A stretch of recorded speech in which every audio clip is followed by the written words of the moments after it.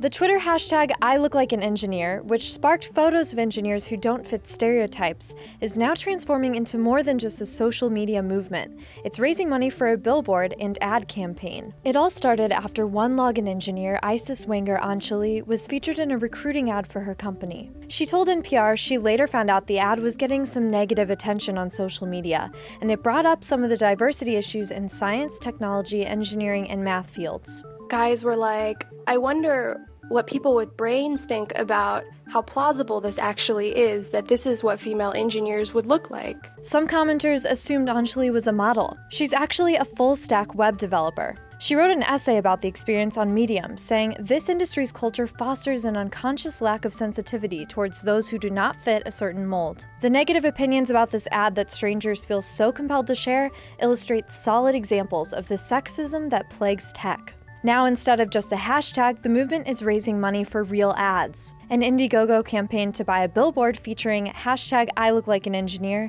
more than doubled its goal in just 2 days of fundraising. To learn more, go to the movement's website, www.iLookLikeAnEngineer.com. For Newsy, I'm Kate Grumke.